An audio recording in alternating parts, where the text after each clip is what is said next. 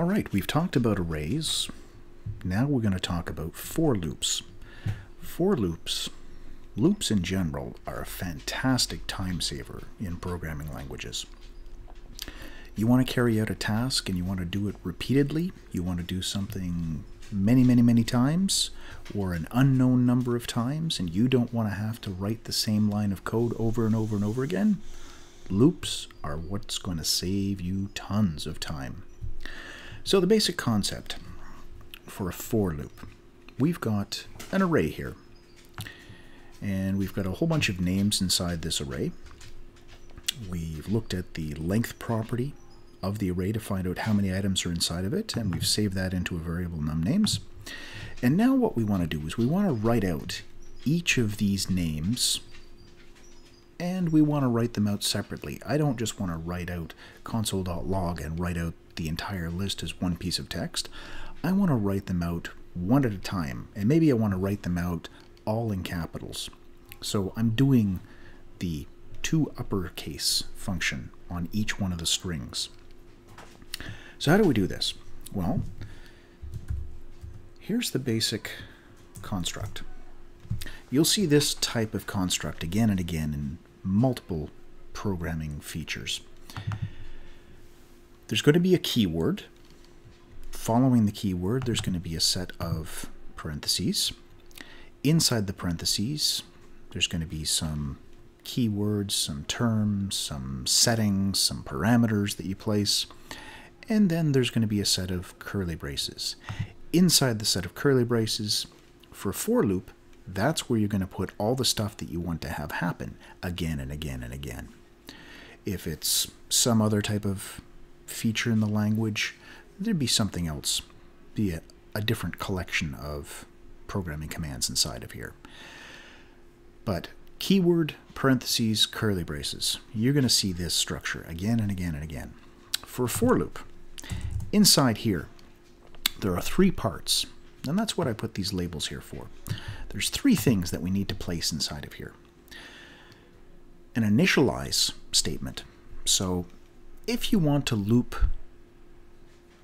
a certain number of times, in order for the computer to know how many times you want to loop, how many times you want it to do something, you have to give it a counter.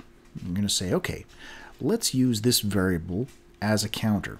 So I'm going to say var I equals 0. That's going to be my initialize statement.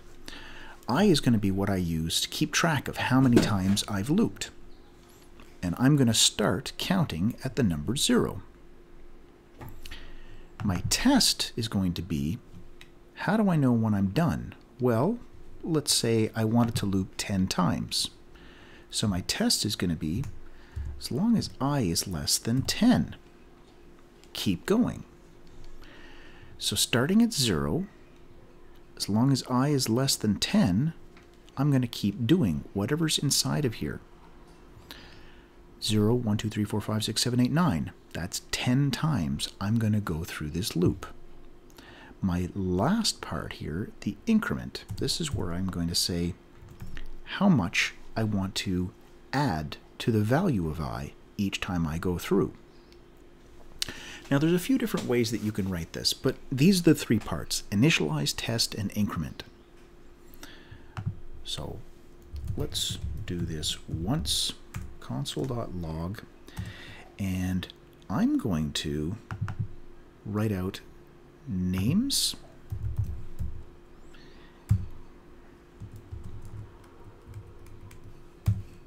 sub some number here. Now I don't want to do 10 times because this list could have 2 things, it could have 1,000 things. So that's why I went and found out what names.length was and saved it in this variable, numNames. There. So I'm going to start at number 0, which is the first item in my list. I'm going to keep going as long as I is less than the length of the array. You remember, with an array, the index for the very last item is always 1 less than the length. So, as long as I'm less than the length, I'm good. And then inside here, I don't want to put a number. I don't want to say, write out the first name. If I did that, we ran this, I get the first name over and over and over again. If I put in the last number, so we've got 1, 2, 3, 4, 5, 6, 7, 8. So this will be number 7. There we go. I get the last name happening again and again. I don't want to do that. I want this number. This is the purpose for this counter, is it gives me a reference number each time I'm going through. The first time I go through, the value of I is going to be 0. When I get to the end of my loop, I'm going to add 1 to the value of I. That's going to make it 1. And then 2, and then 3, and then 4, and then 5, and so on. So we run this again with I, my variable, in there. There we go. Now I get everything from the list because the value of I changes. I'm actually running this line of code 8 times. 1 time for each possible value of I. Now, I said that there's a few different ways that we can write this. For the increment, I could have said I equals I plus 1. Nothing wrong with that. Come over here, we'll clear it, run it again. There, the exact same result as we had before. So this is fine. I could increment by values of 2. There we go. I get every second name. If I made that 3, be every third name. So I get number 0, number 4, number 7. Sorry, 0, 3, and 6. If I do 4, I'm going to get 0, 0, and 4. If we make this a really big number, I'm going to get 0, and then I'm going to get this number as my next. So I'm never going to get to the second one because this incrementing gets done right at the very end of the loop. After it's done everything inside here, then it does the increment. Now, plus equals 1, that is a short form for I equals I plus 1. Works the same way. And I plus plus, that is the shortest way that you can write I equals I plus 1. The double plus sign means add 1. For the other side, for the initialize, we have a few ways we can write this. One is that we can say var I equals 0. Another possibility is we can declare the variable outside and then just assign it inside here. We get the exact same result. And the other way is you could declare it and assign it someplace else in your code and then just leave this first part blank. So you're just saying, I don't need to initialize anything. I've already got something initialized that I'm going to use. But people who do that, you know, they're a little odd. We don't talk to them too much. There we go. So that works as well. The most common is just to have this inside of here and let, which is a new way of declaring variables in the latest version of JavaScript. Let works perfectly well here. It'll do the exact same thing as well. I'd actually recommend that if you're just starting out, use let inside of all your for loops. Now, one other way that we can do this, let's say we wanted to go backwards through our array, we could initialize this as numNames minus 1.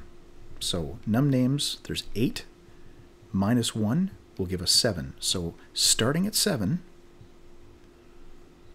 as long as I is greater than or equal to 0, each time I come through, I equals I minus 1,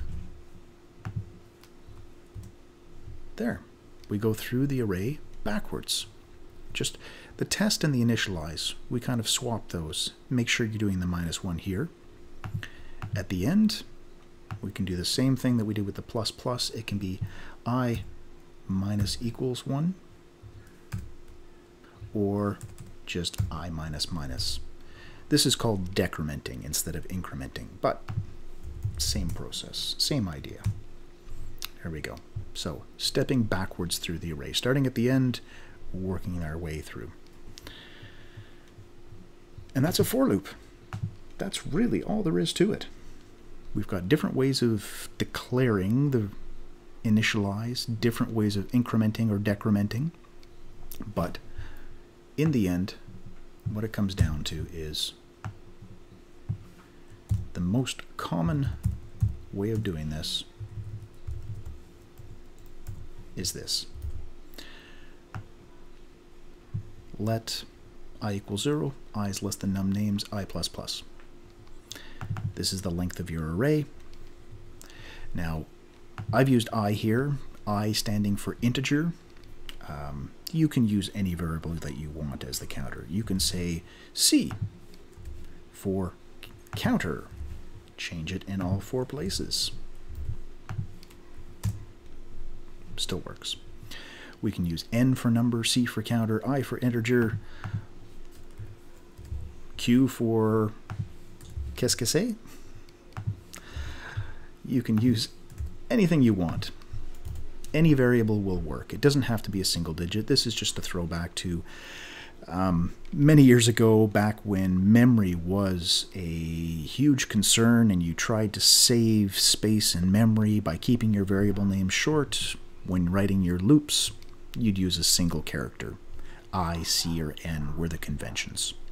In any case, that is a for loop.